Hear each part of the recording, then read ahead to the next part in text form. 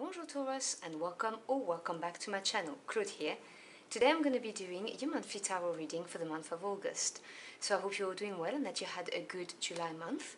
I'm going to be using Odin's Playbook tarot deck. It is created by the lovely Dani'el Norman.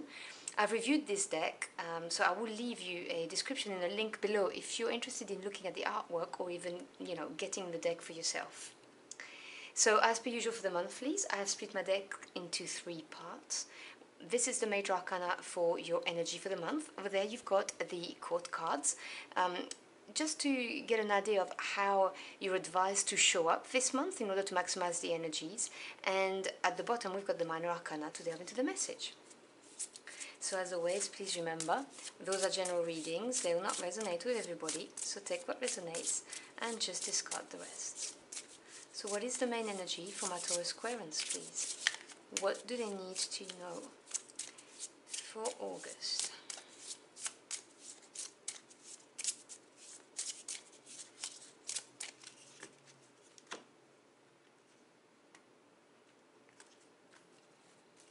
So your main energy for the month is the Hangman. Now the Hangman has come as main energies for every single air sign, so Aquarius, Gemini, and Libra. So if you've got any air in your chart, you may want to have a look at those because they may be connected. You may be getting more information, like another piece of the jigsaw. I will go through the cards obviously when they're all out. What court card are they advised to embody this month?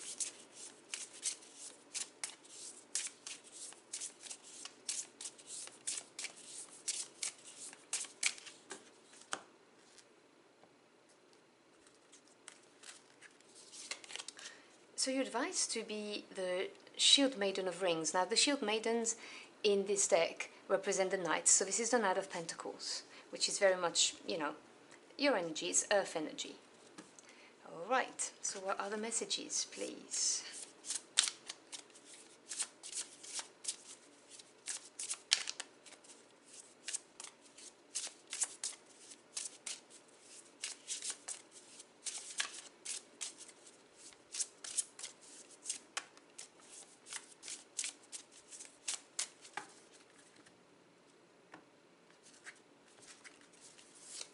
So we have the Two of Wands, the Ten of Pentacles, beautiful, and the Ten of Wands. Okay, so you've got 2 tens. That's interesting energy.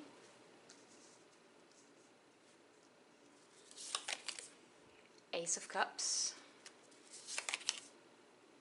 4 of Swords, and 2 fours. The 4 of Pentacles, bottom of the deck, which is in the energy supporting you, is the 9 of Cups. Okay, so you've got quite a nice set of cards here. Let's talk about this first. 9 is attainment or achievement in the tarot, and Cups represent the emotional realm. This is water energy. So this talks about your feelings, your emotions, your intuition. The 9 of Cups is very often referred to as the wish fulfillment card because it is having everything you ever wanted, feeling content, feeling happy, satisfied basically with what you got. So this is a very nice energy to have supporting you, because your energy for the month is the energy of the Hangman. Now the Hangman may talk about a period of stillness or stagnation, being in a limbo period because something needs to be released. Or there's a little sacrifice that needs to occur. But I always say to people, things happen for you, not to you. So if you are experiencing this energy where things don't move fast enough, that kind of thing, and it's frustrating, I totally get it. This is happening so you get the time to release something, so that you're ready, so that things have lined up for you, and you are ready to do so, which is very important to remember, rather than getting frustrated, is what I mean. And this month you're advised to embody the Knight of Pentacles. Now again, you have free will. These are just advice. I'm just reading out the messages I'm hearing. So the Knight of Pentacles, well, I personally like the energy of the Knights because they represent things moving forward, action being taken. It and in this case, literally, it's you taking the reins of your life. And Pentacles being your energy, this is the physical realm. So whether we're dealing with home life, buildings and relationships with him, or work life, so job, business, career, advancement, financial assets, the Knight of Pentacles is the knight that has a clear focus in mind and who is planning every single step and making slow but steady progress. It is slow and steady wins the race, really. That's my phrase for this knight. And although it is the slowest of the knight, this is the knight that's the most reliable because he works diligently, he applies himself. And by the way, this is a general reading, so obviously I'm talking about the energy of the card, not the actual gender. So this is the advice for you, the course of action that your spirit team is advising to do so that you may move from this period of stillness and you may release whatever needs to be released and get your wish fulfillment. So we begin with the Two of Wands, which is a crossroad, and I can see why, because you've got the Ace of Cups underneath it. The aces represent the seed, the origin of a suit, and they hold the potential of it. So, as I've explained with the Nine of Cups, this is emotional realm. So this is a brand new beginning. It could be a brand new relationship. It could be the renewing of an existing relationship. It could be the birth of a child, the birth of a project. Whatever would make you happy, basically, because this cup holds the liquid that represents your emotions, your happiness. And so this is a crossroad. Twos represents duality, decisions and crossroads, and wands is fire energy. So this is really looking at two paths, two completely different paths, and both of them will ultimately put you on your life path, to fulfill your life purpose, but they're going to provide you with different types of experiences, and this is about you choosing the one that you believe is going to be the most exciting or the most emotionally fulfilling, because you do have this offer on the table. And then you've got this Ten of Pentacles with the Four of Swords, and I am really I'm getting something that I need to tell you, it's very specific, but I very rarely look at the Ten of Pentacles as a symbol of family, because it is prosperity and abundance, it's legacy, it's having worked really hard and having basically you have so much that you can leave things behind for your descendants, you have a good reputation, it's very good in the material world. But this message I'm getting, which will not go away, so I have to share it, in this, for some of you, it represents family. And the Four of Swords, well, four is strong foundation and stability, and swords represents the mental realm. This is air energy, so it's the thoughts you have, your views on the world, the knowledge that you've acquired, could be truths and communication. The Four of Swords talks about mental equilibrium and taking the time to think about things. But on the shadow side, which I am getting the vibes of for this reading, it also talks about feeling like you're fighting against constraint, you're stuck in a box and you do not see a way out, and this is linked to your family. I see this as you're at a crossroad, you've had an offer that's really promising, and because of family, you're hesitating, and you can clearly see on the face of the character that he is hesitating. You're looking at what to do, which is why you are in this hangman position, because you're going to have to release something if you want to accept this brand new beginning and go on this path. So it may be, when I say family, I mean, your family, like the entirety of it. This may represent a long-term committed relationship for some of you, maybe children, maybe leaving just simply your family behind, because this could be an offer of a relocation. As I said, this cup represents your happiness, whatever your happiness is, and you kind of feel stuck.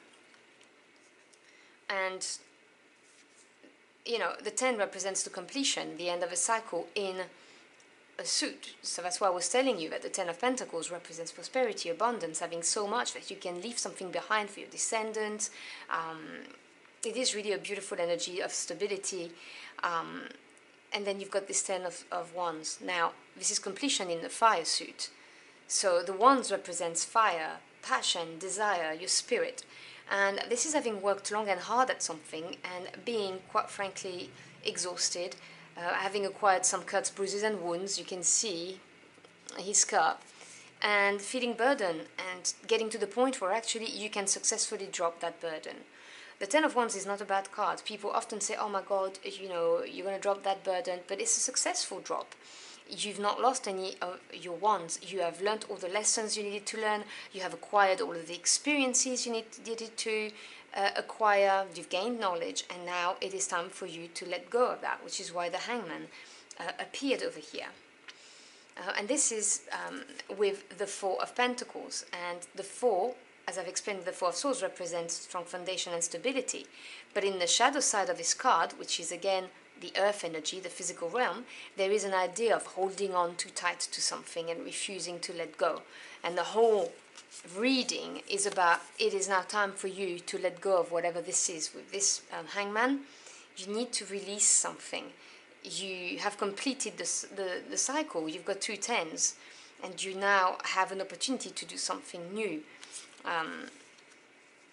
And the way you plan to embrace this and release is by being like the Knight of Pentacles. Somebody who, you know, has this clear focus in mind. In this case, your cup of happiness, your ideal situation, and plans and works towards it, and understands that it's going to happen slowly, that there's going to have to be dedication, but that it's worth it, and it's definitely action.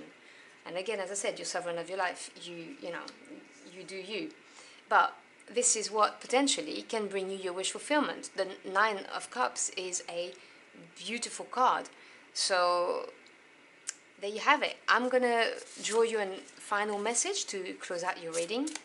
So can we have the final message for my Taurus Aquarians, please?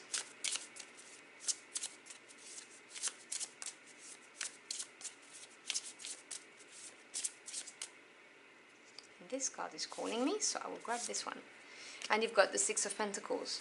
Yes, once you have released whatever needs to be released, you will get harmony back, because 6 is harmony after having overcome a change or a challenge.